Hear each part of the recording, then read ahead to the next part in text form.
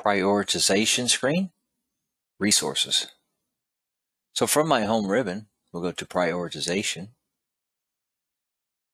And at the bottom, you've noticed I've selected the Resources tab.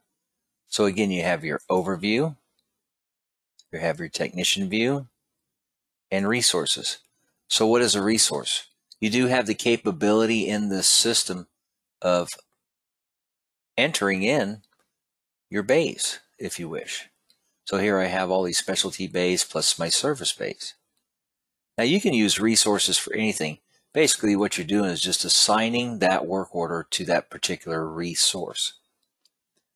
Now some people will even put service advisors in as resources, and that way they can assign the jobs to the service advisors and they can follow it along here just like a technician view. So how do we actually enter these resources? The resources come from the Home ribbon. You go to Setup, and in here you will find a section under the Setup called Resources.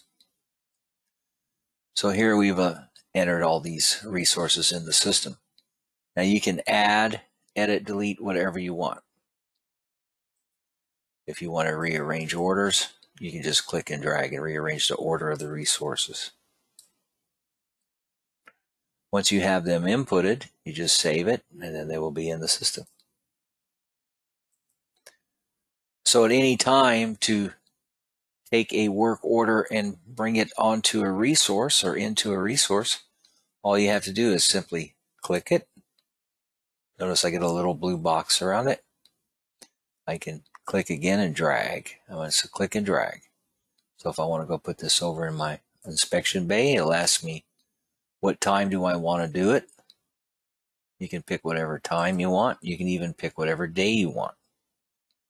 So let's say we're going to put it in here for 3:30. Here's how much time we're booking into that bay, and here's the date. Now if I happen to get the wrong resource, I can always open it up and change it. Once you select OK, it's ready to go. Now you can have multiple work orders in a bay. Let's just take one more here and put another one in. Now I'm going to right click. I can do a quick edit and edit here. So what does that mean? I want to open the work order, or a quick edit is just entering this information here or changing it or updating it. So I'm going to click, drag, and let's go put another one in this bay. So what time do I want to put it in the bay?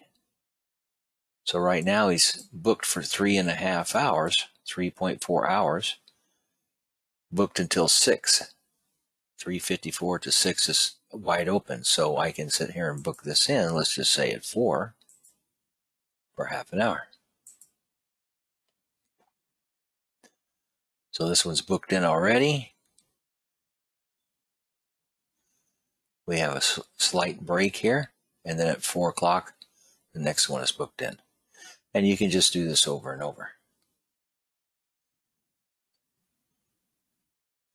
Now, if I want to go actually look at a work order, let's go open this up.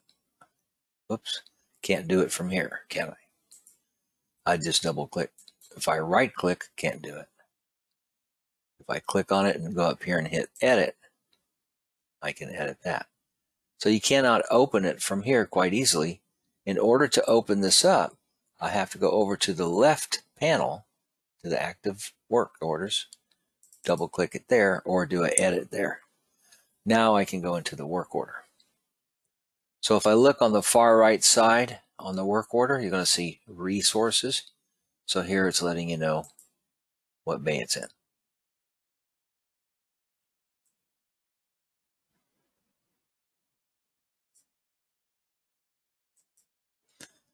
Now, just because I open this up doesn't mean I have to close it to go back. I can always go back and open up anything else. So if I want to go open another one, I can do that. Again, all I'm doing is double clicking.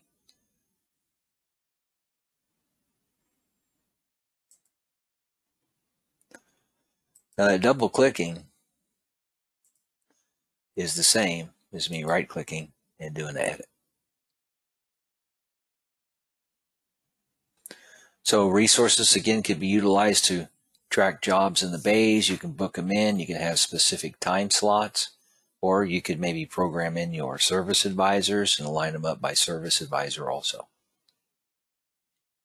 And that is resources.